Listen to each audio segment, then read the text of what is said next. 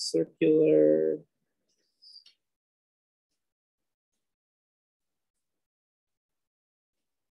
or rotating motion.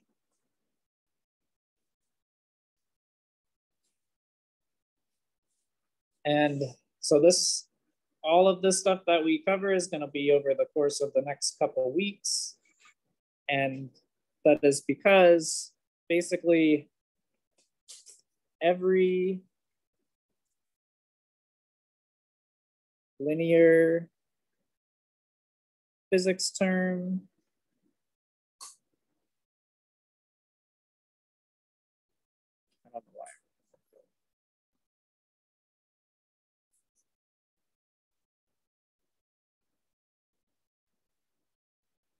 has a rotational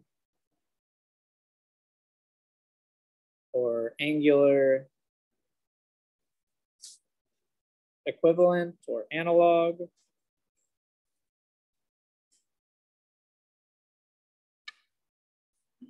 So for example,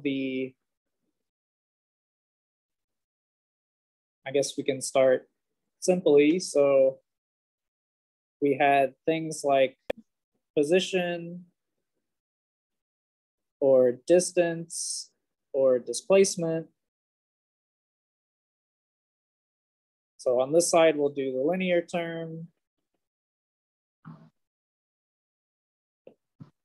And over here, we'll do the angular term.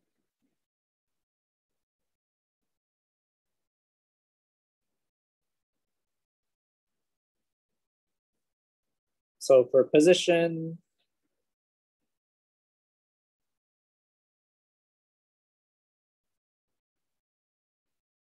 or displacement,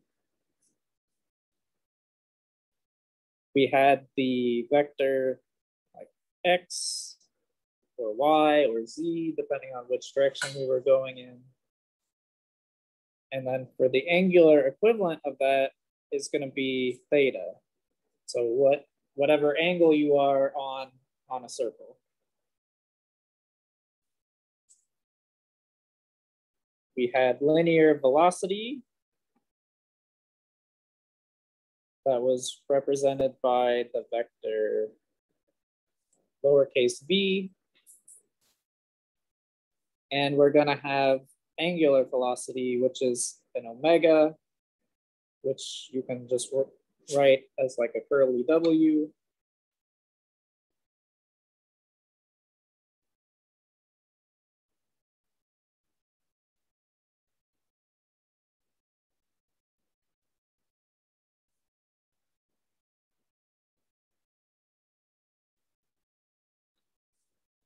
We had linear acceleration,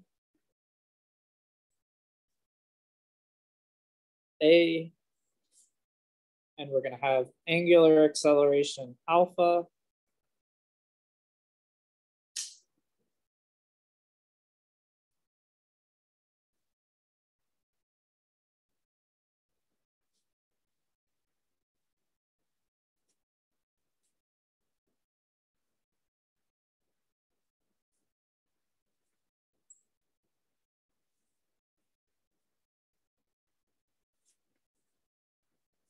And then over the course of the next couple of weeks, we're also going to build up all of the other things we've seen. So after we did kinematic equations, we started talking about force.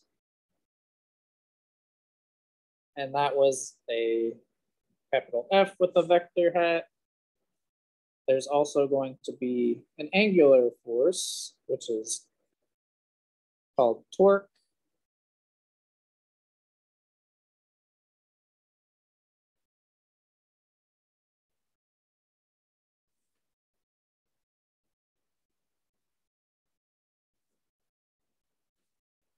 And we just learned about momentum, lowercase p. And there's going to be an angular momentum, which we represent with a capital L.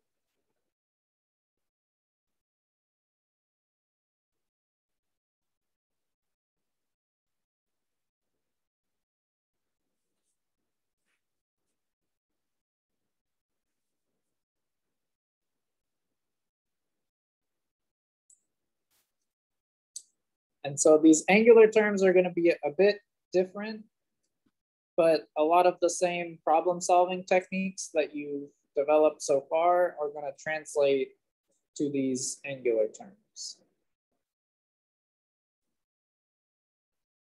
So I guess on this left side, we can relate all of the angular terms to each other.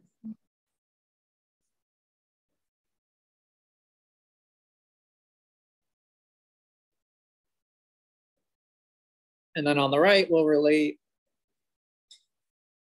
the angular term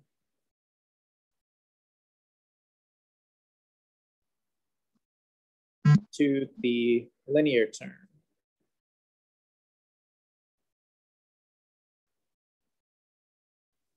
So just like there were relationships between position, velocity, and acceleration, there's relationships between angular position, angular velocity, and angular acceleration. So we had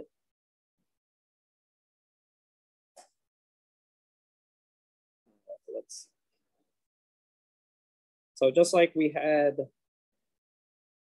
velocity is delta x over delta t, in the linear case, we're going to have our angular velocity is going to be change in theta over change in time. And then we had our acceleration was change in velocity over change in time. So our angular acceleration is going to be change in angular velocity over change in time.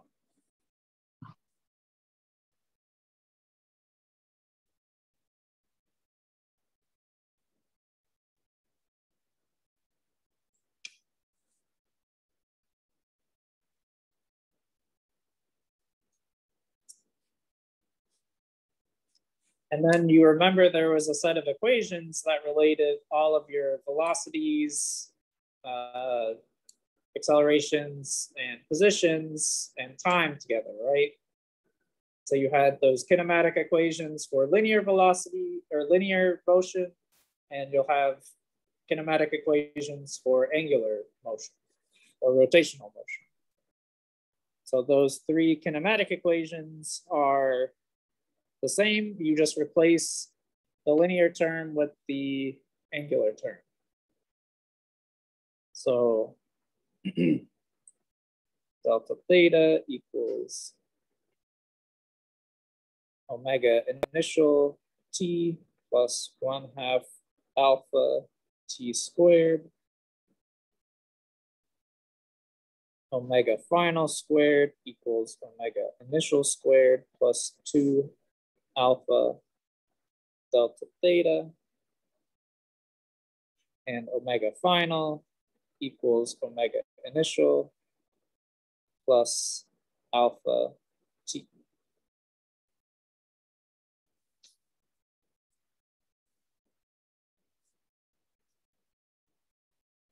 And so again, all of the intuition that you've built up to do your kinematic equations will apply to these rotational kinematic equations. The big caveat here is that there's only going to be rotation in one direction in this class, so you won't ever have to, like in linear motion, you had to find the time in the y and then plug it into the x. There won't be anything like that for these rotational kinematics. Okay, so that's all of the terms and how they relate to each other. So now let's see how we can relate the angular term to the linear term. And so you can see this if you look at the units of these things, and that's how I remember it. So there's going to be a relationship between theta and position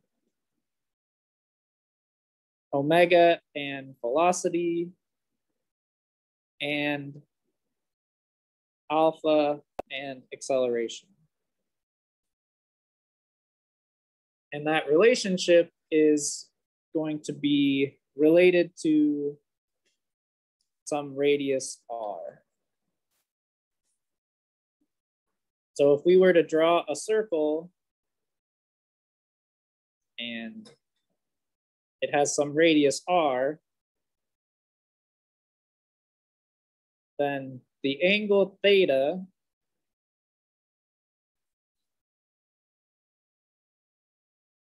we could find by calculating this distance or measuring this distance x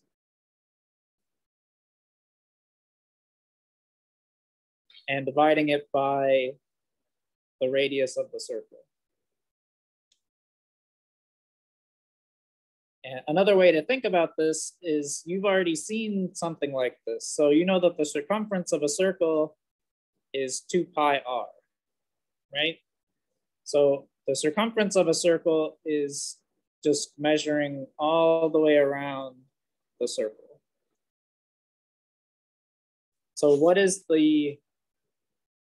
if you go all the way around a circle, that's 360 degrees or 2 pi radians. So this equation is basically 2 pi equals c over r, where 2 pi is the angle delta theta, c is the x, and the radius is still just r.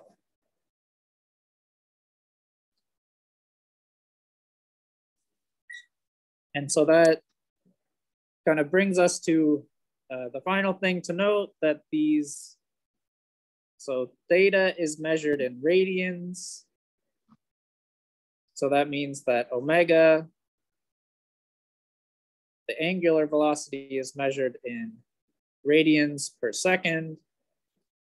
And then alpha, the angular acceleration, is measured in radians per second squared. So in all of the stuff that we're going to do for the next couple of weeks, you need to, if you're given an angle in degrees, you'll need to convert it to radians before you get a final answer when you do your calculations.